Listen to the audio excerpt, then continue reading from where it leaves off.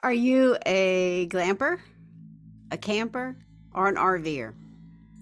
I'm kind of that camper though, moving a little more into glamping to tell you the truth.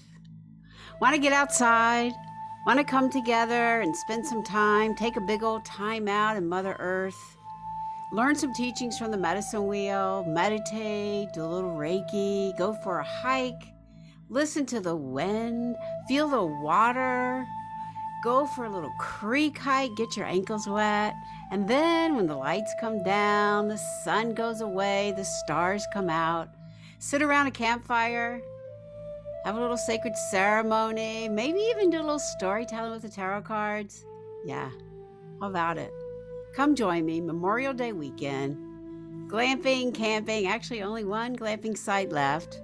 All the information's on my website, all the accommodations, where we're going to hike, where we're going to have teachings of the medicine wheel, activities that we can do. Your partners are welcome, kids are welcome. Let's do this. Let's get together, be on Mother Earth, and be inspired.